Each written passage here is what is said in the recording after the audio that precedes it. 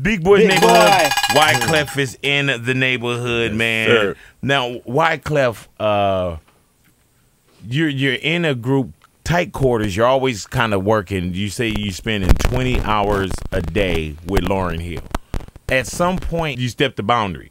You know what I'm saying? Now, what did that do for that core of the group? Does he blame you sometimes? Like, man, like why I'm just sure he couldn't- definitely blamed me. You know what I'm saying? You know, and if you go back to the old articles one time, you know, where Pras was like, "Yo, man, Clef was the cancer of the Fugees." You know what I'm saying? Remember when he said that? Yeah.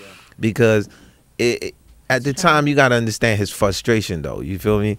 It was more like, "Yo, you know, like, you know, I really wanted this thing to work, and you know, like, you shouldn't have messed with the girl. Matter of fact, didn't I warn you about messing with the girl? Right. You know, and fully looking back then, you know, like now as a man and looking back, definitely, you know, take blame in the sense of having fell for Lauryn at the time.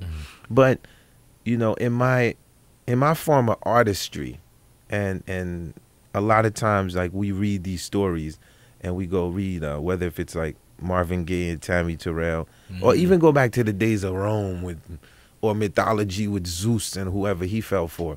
We always think like, nah, this ain't gonna never happen to us.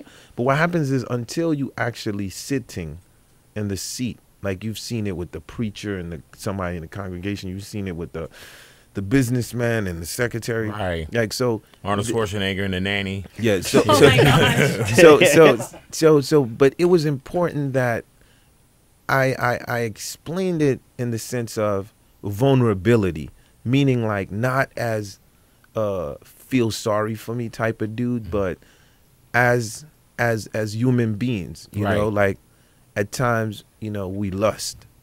And for me, it was not even lust at that time, because it was spending too much time anyway, you know. So you know, in the book I describe at that time, it was more of a muse type of relationship. Because, and what I mean by that, it's sort of like, you know, what are you listening to? Oh, I'm listening to Bob Marley, you know what I'm saying? And this is, hey, you know, this is the vibe.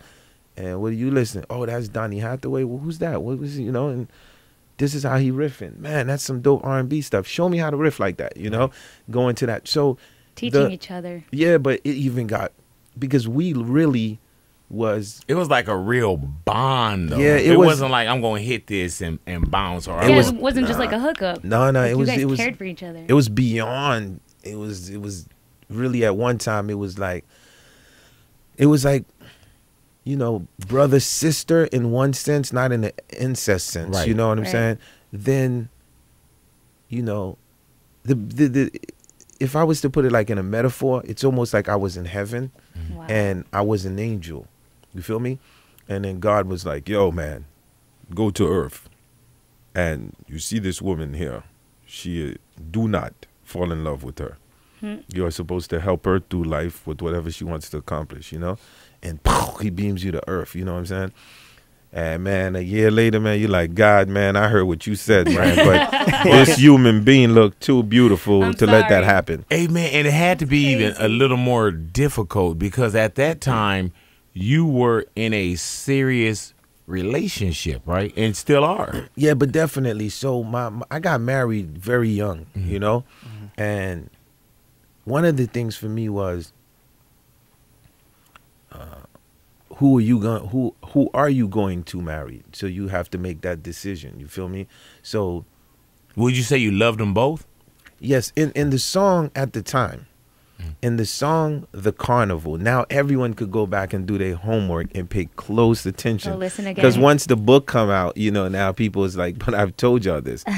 The album that y'all love so much, "The Carnival," you big boy. Yes, sir. You see, I'm you tried to tell me. Yeah, the song which refers to your chapter is a song called "To All the Girls I Loved Before." Right. Now, if you was to play that song right now, what you would do is, it would clearly, you'd be like, oh, okay, I understood that chapter at that time. To be bold enough, though, at the time on the Carnival, to say, you know, I'm in love with two women, who is it going to be now? Clearly, this is what I say in the lyric.